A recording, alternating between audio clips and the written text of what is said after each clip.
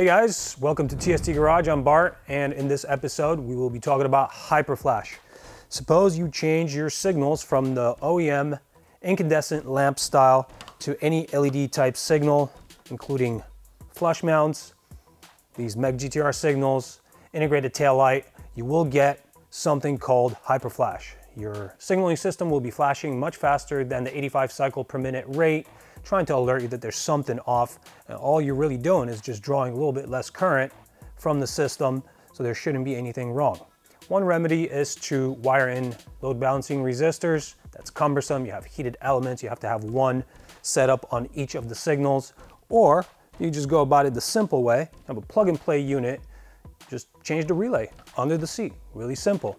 Our Gen 2 LED Flasher Relay takes care of this problem in about 2 minutes. Take off this seat, replace the relay, and you're good to go. So let's perform that installation now. All right, so let's get the rear seat or cowl off the bike. And then we'll pull up on this lock, take off driver's seat. Now we have access to this compartment. This is your OEM relay. If you just push up on it, it'll come off its keeper here. And pressing down on this tab will release it from the plug. We will save this rubber keeper. We'll get our new relay onto the keeper. This is the same sort of mounting situation.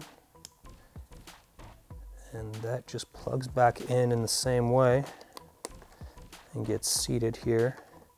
And if you're okay with 85 cycles per minute, then we're good to go. Close up the bike and you're done. If you want to speed up or slow down the flash rate, you will need to strip off this gray cap. And then before you power up the bike, make sure that you don't contact any of these components to any grounding component or any of the battery posts. This will be your adjustment method here, this potentiometer.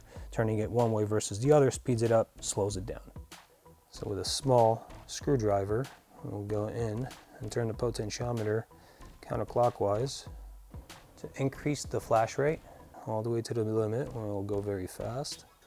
And clockwise, we slow it down until we have almost a standstill. Very, very slow. So you can back out somewhere in the middle, which will be where it's probably the most to your liking. After that, we'll grab the cap, and there's a channel in there. That will be the king for how the gray cap fits on. Close it all back up, makes an audible snap noise, put it back on its keeper, and you're good to go. We'll replace the seats. And now we just marvel at our proper flash rate. All right, with our flash rate restored to 85 cycles per minute, or whatever you chose the flash rate to be, we are done. Really, really simple. As you can see, it takes about 2 minutes and really does the job well. If you'd like to pick up one of these, see tstindustries.com. See you there.